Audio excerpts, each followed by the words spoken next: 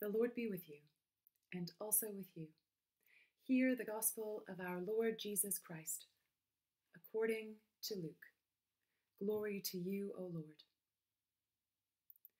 Now on that same day, 2 of them were going to a village called Emmaus, about 7 miles from Jerusalem, and talking with each other about all these things that had happened. While they were talking and discussing, Jesus himself came near and went with them, but their eyes were kept from recognizing him. And he said to them, "What are you discussing with each other while you walk along?" They stood still, looking sad. Then one of them, whose name was Cleopas, answered him, "Are you the only stranger in Jerusalem who does not know the things that have taken place there in these days?" He asked them, "What things?"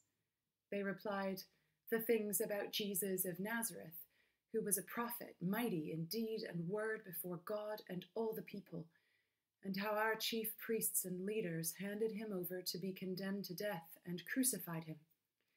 But we had hoped that he was the one to redeem Israel. Yes, and besides all this, it is now the 3rd day since these things took place. Moreover, some women of our group astounded us. They were at the tomb early this morning, and when they did not find his body there, they came back and told us that they had indeed seen a vision of angels who said that he was alive. Some of those who were with us went to the tomb and found it just as the women had said, but they did not see him." Then he said to them, "Oh, how foolish you are, and how slow of heart to believe all that the prophets have declared. Was it not necessary that the Messiah should suffer these things and then enter into his glory?" Then, beginning with Moses and all the prophets, he interpreted to them the things about himself in all the scriptures.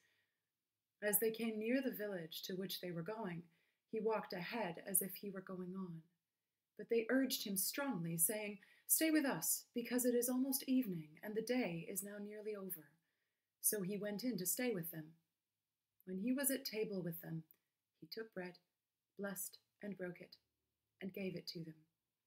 Then their eyes were opened, and they recognized him, and he vanished from their sight. They said to each other, "Were not our hearts burning within us while he was talking with us on the road, while he was opening the scriptures to us?" That same hour they got up and returned to Jerusalem, and then they found the 11 and their companions gathered together. They were saying, "The Lord has risen indeed, and he has appeared to Simon." Then they told all that had happened on the road, and how he had been made known to them in the breaking of the bread.